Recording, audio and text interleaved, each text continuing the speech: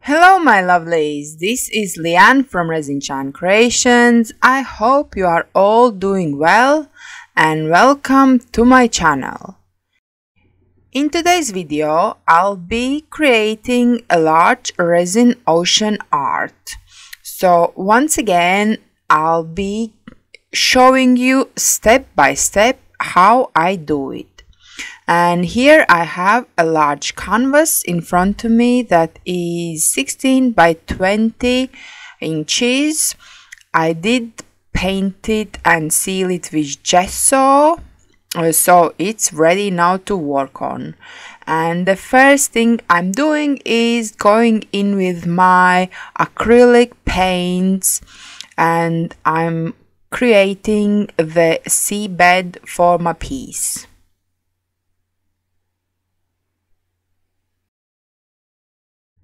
This time I decide to try to go more with greens on this piece because I want to see different sea. I have seen a lot of pictures on Pinterest, so I have lots of references in my head, and I'm just trying to create a little bit different colors this time. And this time I'm dabbing painting with this big brush. Usually I do with a sponge, but I noticed that this brush, it's quite hard and it works well as well. I did protect my borders with this tape, and now I'm taking it off. And it comes off a little bit uneven, but it doesn't really affect my end result. But I saw a tip on TikTok actually that the tape should be removed while the paint is actually still wet. So next time I'm gonna try to do just that. And now it's the next step, it's to do the sand part. So I mix my sand with PVA glue, or also known as Elmer's glue, and I spread it out until I'm happy how it looks. And also at the end I do a sprinkle bit of dry sand on top, just because I mix my sand and glue quite moist, and sometimes the glue makes bubbles that come on the surface. So if I sprinkle a dry sand, the bubbles disappear, and I just after take off the loose sand and save it for the next time, and absolutely no issues with that. Right, speaking about sea and sand and beaches, this is gonna be my last video for about 3-4 weeks, because I am going on holiday, and unfortunately I didn't make any extra videos, so you just will have to excuse me and I'll carry on when I return. So this is the first layer, and I like to mix my resin with tints. I start with the first layer, just blues and transparent. I don't apply white for waves in the first layer. This is kind of base just to also mark the wet line in the sand.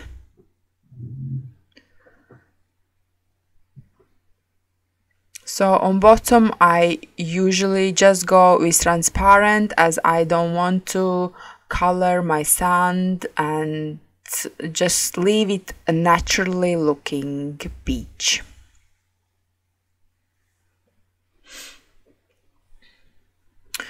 And I of course blend it together and go over with my torch to pop the bubbles and then leave to cure. And I try to work every day. Sometimes I like to do my layer in the evening, and then the next day morning, while the resin is not 100% cured, I'll do the next layer. So this is the next day, and again I have my blues and transparent, and also I have my white. So I spread the resin, I let it to sit for about 30 minutes, and then I come in and work on my waves. So this is kind of the way that I find it works very well with this resin. And the resin that I'm using, it's called art resin. So the pot life for this resin is 40-50 minutes, so it's quite long. And for this kind of works, the best works when the resin is thicker and not so runny. So I'll put some music in the background and let you enjoy my work in progress. And basically every layer is the same. I add resin, add waves, and try to build the depth for the sea.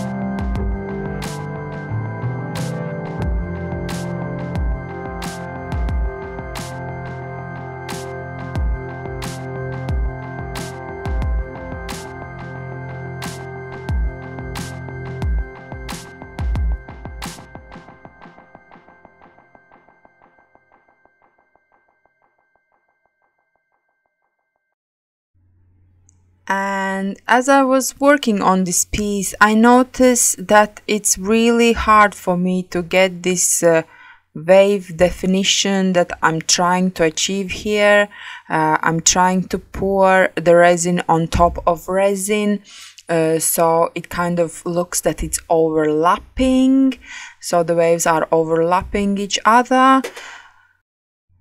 But for some reason I can't get really this definition that I'm after. I'm not sure, is it the sand because they absorb the resin? I'm not sure at this stage. But anyway, this is my I think third layer, and I'm still happy because I'm creating the sea that, like, I would say last year this was not even in my dreams to do. So also I'm really proud because I feel like I'm getting there. As I always say, just practice and practice, and in the end you're gonna get there. So this is what I'm doing, practicing, and hopefully one day I will absolutely love everything that I'm doing here. So the next layer, again blues on top and then transparent on the bottom. Mix together, wait 30 minutes, pour the white line and make waves.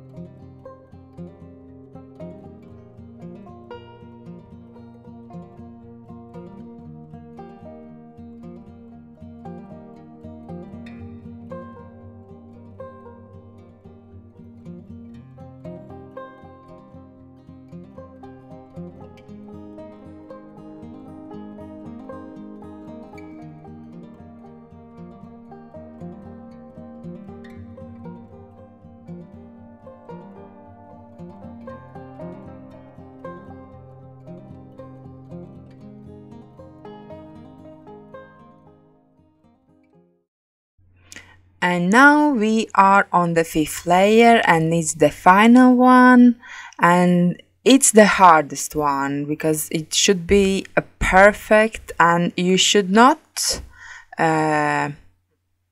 rush it.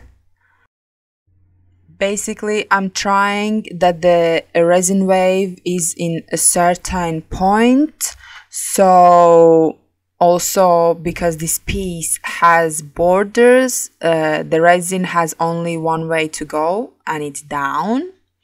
So if you pour too much resin, it's gonna keep sliding down, and if you have some point that you don't want to reach, it can destroy the effect that you are going after. So basically I thought that I was in control of everything. I did wait 30 minutes and I thought that I poured the right amount of resin. But in the end, of course, the resin decided to move a bit down. It's still alright, but I know that next time I will have to watch the resin more carefully and spend more time to allow it to actually go where it wants to go. So I pour less resin, wait for some 10 minutes to see how low the resin is gonna go. If it keeps moving, I'll wait until it stops, but if it stops and not moves and I'm still need that the wave is until certain point, I'll add a bit. Because here you can see I have the wave in a curved line that I wanted. But here you see the resin moved on me and the wave basically became straight line. I still like the effect, but it's not one that I had in my head. So anyway, this is my finished piece and I'm super happy with it. I like it. I'm really proud of it. So if you found this video useful and entertaining, please let me know by leaving comment down below. But for now, I'm saying goodbye. Until next time, keep creating. Bye!